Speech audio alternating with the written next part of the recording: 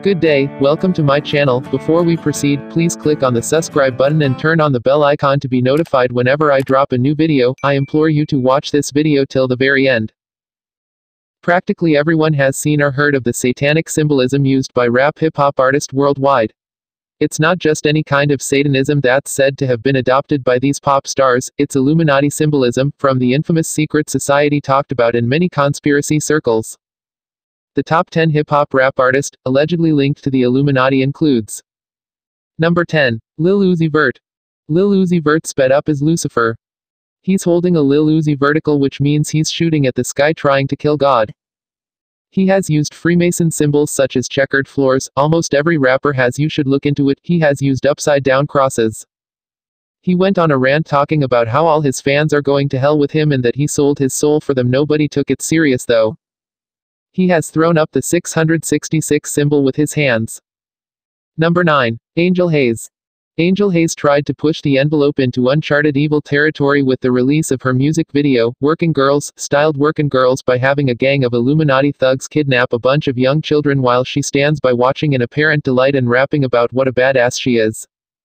The screen flashes a close-up of a tattoo on one of the perpetrator's arms, which clearly shows it's an Illuminati all-seeing eye with snake wrapped around it. The song has no point other than to serve as a self-promotion platform for Haze, and she appears to simply stand by watching the children getting snatched as if she thinks it's cool, or is perhaps in cahoots with the kidnappers. Number 8. Eminem.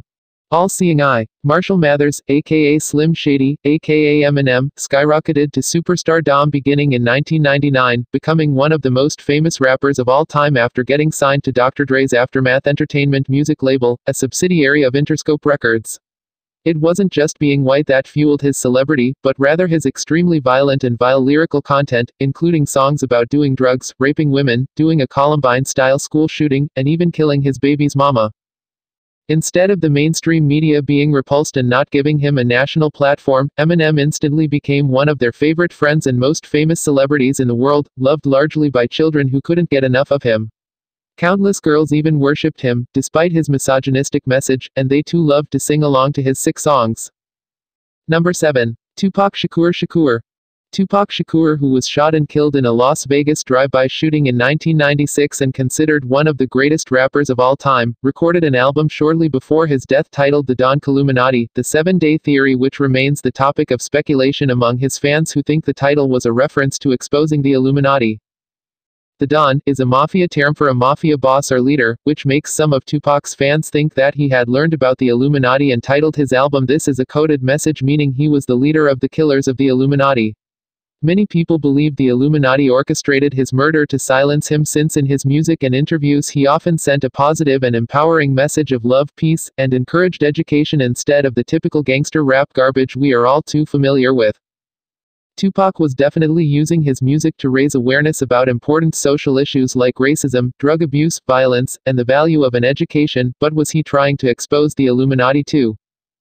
Number 6. Rick Ross. One of the biggest phonies in the music industry is the pig-headed poser, Rick Ross, whose real name is Robert Wallace.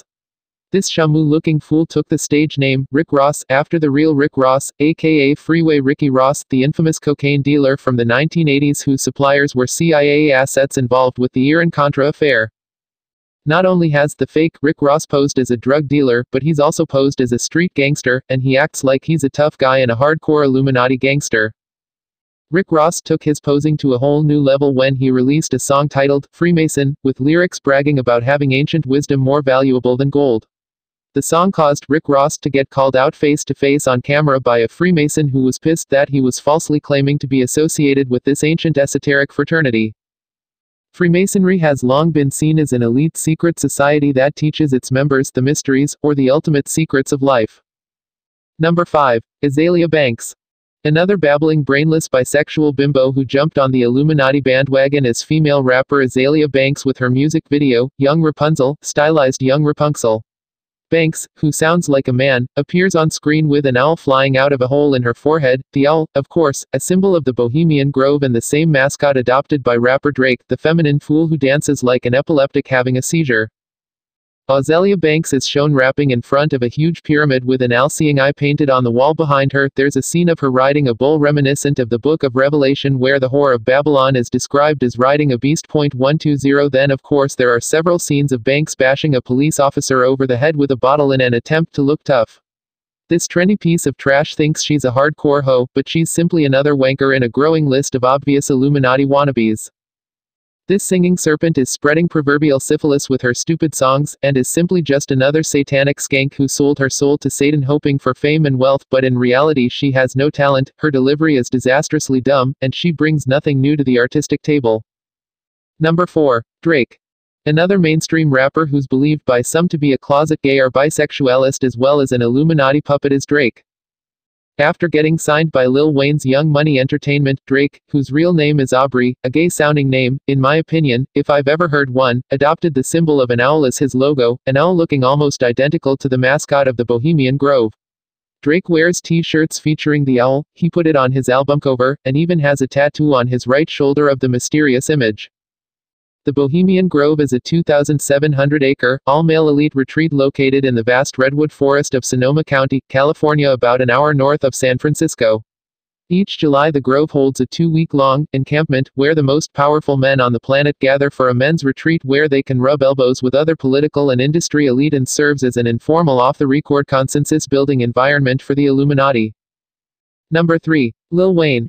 One of the ugliest and dumbest demonic dirtbags in the music industry is Lil Wayne, ghetto speak for Lil Wayne, who was groomed by Cash Money Records founder Brian "Birdman" Williams, aka Baby. Aside from using obvious demonic imagery in his music videos, such as literally having devil horns coming out of his head and keeping women locked up in cages, Lil Wayne is also plagued by allegations that he is gay or bisexual, with some of his detractors calling him Little Gay instead of Little Wayne. Skull and Bones initiation involves some strange and alleged homosexual rituals, and many people believe certain circles within the Boule involve similar kinds of rituals for the black men associated with them. Others believe that Lil Wayne and other rappers are practitioners of Enochian sex magic, a strange practice that involves bizarre sexual behaviors to achieve altered states of consciousness said to allow them to gain metaphysical power over the universe. Number 2. Kanye West. Another one of the biggest Illuminati wannabes is Kanye West, or Kanye Pest as he should be referred to, who burst onto the music scene in 2004. With his single, Jesus Walks, which got mainstream airplay giving the impression that Kanye was a good Christian boy who loved Jesus.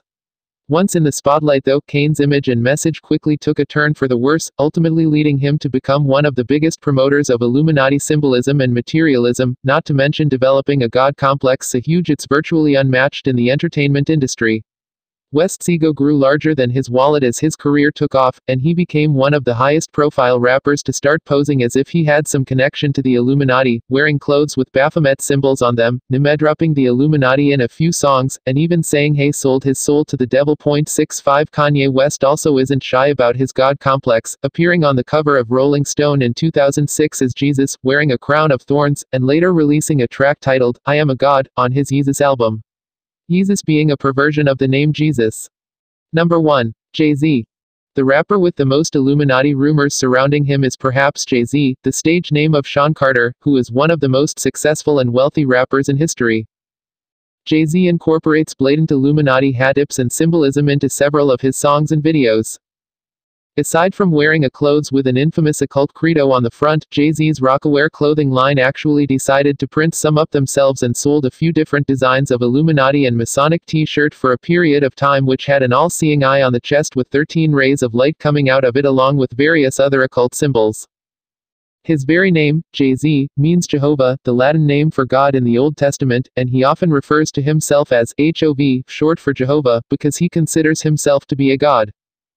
Thank you for watching. Please like, share, comment and subscribe. Don't forget to turn on the bell icon to be notified whenever I drop a new video. Till next time, bye.